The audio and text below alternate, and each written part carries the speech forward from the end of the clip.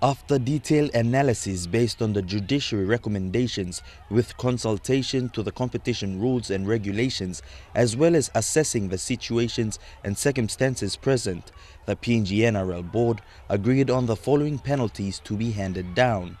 For the Mount Hagen Eagles, the board agreed that they will have a team suspension from taking part in a digital cup competition for the next 3 years. So for 3 years, we won't have any team representing Mount Hagen Eagles. In that, saying no team from Western Islands. The third prize money, which they came up with, is going to be forfeited.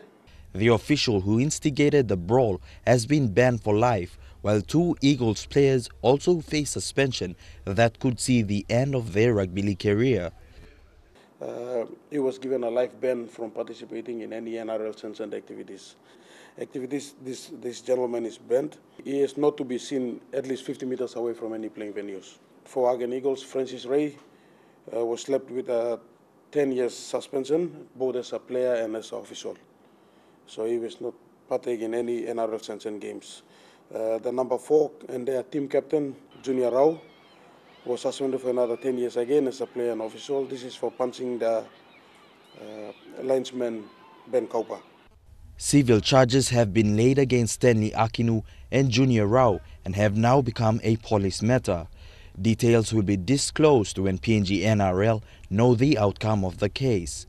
PNGNRL has also charged 4 Agmark Gurias players for players' misconduct. They have been charged a fine of 5,000 kina each and a 5-match suspension starting next season.